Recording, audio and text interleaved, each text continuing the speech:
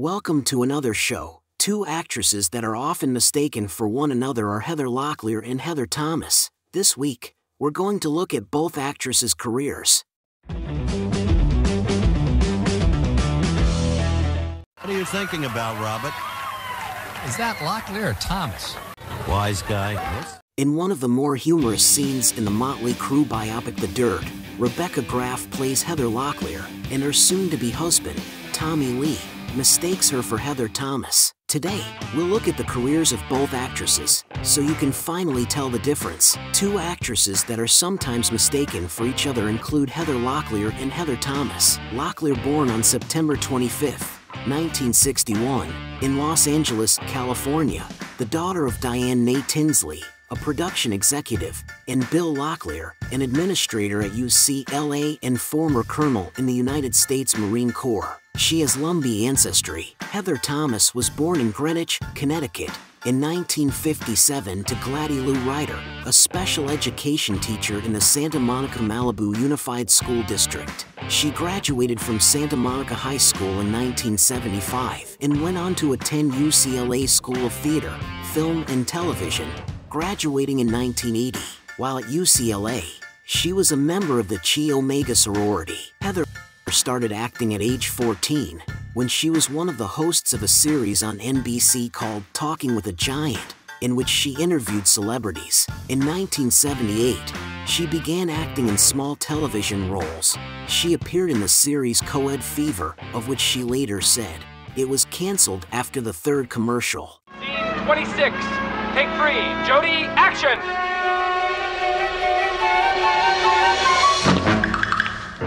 Thomas was chosen for the role of Jody Banks in The Fall Guy, which starred Lee Majors and was produced by Glenn Larson. From its 1981 premiere to its 1986 cancellation, Thomas became addicted to substance during her run in the program and entered rehabilitation for that addiction in the mid-1980s. She appeared in several movies, the first of which was Zapped in 1982. You were fantastic in there.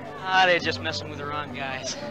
I hate to say it, but I think the park is closing soon. But she gave up acting in 1998. Thomas appeared on numerous pin-up posters during the 1980s. Heather Locklear made her earliest screen appearances in the early 1980s with small roles in episodes of Chips, 240 Robert and 8 is Enough, before beginning a long-term collaboration with Aaron Spelling. Oh, I'm sorry. Aunt Crystal? Who are you? Well, if you're my aunt, I'm your niece.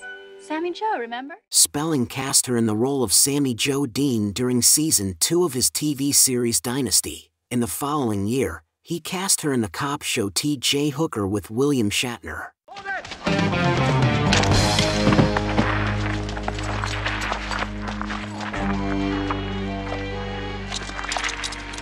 Where'd you pick up that trick with the baton? Hooker taught me. Sort of makes up for my size. Yeah. Until the mid-1980s, Locklear appeared as a series regular on T.J. Hooker, while making semi-regular appearances on Dynasty. And Aunt Crystal came and visited us once for about a month. Oh, but you don't care about this. Oh, but I do. After T.J. Hooker ended in 1986, she became a full-time cast member on Dynasty until its cancellation in 1989. Following Dynasty, Yes. When do I get my money? Locklear appeared as Drew Barrymore's mother in Firestarter and had a starring role in the 1989 film The Return of Swamp Thing. They call me Swamp Thing. You're a plant, aren't you? For which she won the satirical Razzie Award for Worst Actress. She also starred in the short-lived sitcom Going Places. Heather Thomas appeared in 8 theatrical releases including such Z-grade productions as Zapped, Cyclone, and My Giant with Billy Crystal. Her final film role was 2014's Girl Trash All Night Long. On television, she appeared on episodes of BJ and the Bear, The Misadventures of Sheriff Lobo, and T.J. Hooker. Just like that? All the whore wants is her money. That's what you think, huh? I'm in a hurry. Go on.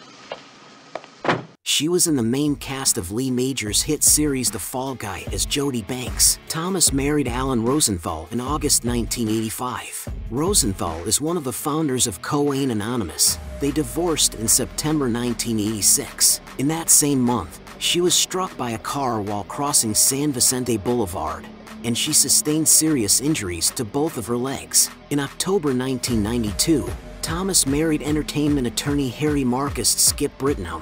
Their daughter was born on June 19, 2000. Thomas left acting in part due to being harassed by stalkers, as well as a desire to focus on her family and to explore writing.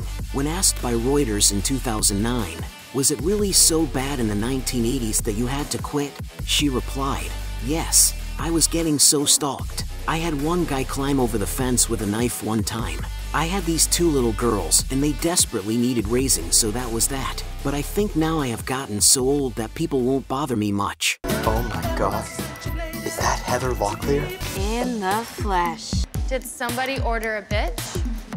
Heather Locklear had a more prolific career, famous for her role as Amanda Woodward on Melrose Place, for which she received 4 consecutive Golden Globe nominations for Best Actress Television Series Drama. She is also known for her role as Sammy Jo Carrington on Dynasty, her first major television role, which began a long-time collaboration with producer Aaron Spelling. Other notable television roles include Officer Stacey Sheridan on T.J. Hooker and Caitlin Moore on Spin City.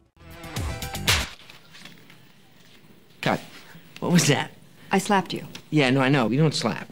There's no slapping on Spin City. For which she earned 2 more Golden Globe nominations. She had a recurring role on the TV land sitcom Hot in Cleveland and a main role on the TNT drama comedy television series Franklin and Bash in 2013. Her film roles include the science fiction thriller Firestarter, the action comedy Money Talks, the live-action animated comedy Looney Tunes, Back in Action, and the romantic comedy The Perfect Man. Beginning with Firestarter, she did 13 major motion pictures so far, ending with 2013's Scary Movie 5.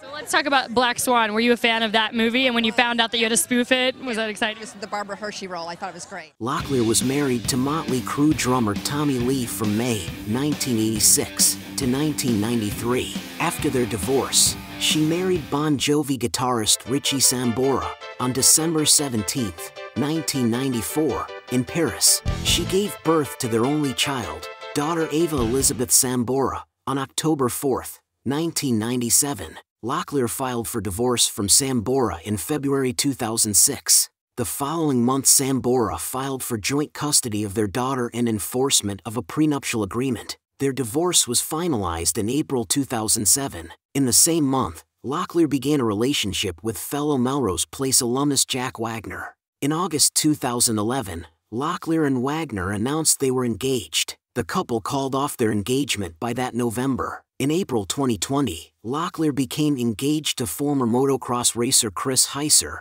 whom she first dated in high school. That was our show for today. What do you think? Were you a fan of either Heather? Did you get their roles confused? Let me know in the comments section, and while you're at it, I'd be honored if you subscribed to my channel, rang the bell to stay informed, and check out my Carl Vincent Vampire Hunter franchise in the comments section. Until next time, this is Axel for Kevin Given saying live long and prosper, may the force be with you and keep reaching for the stars.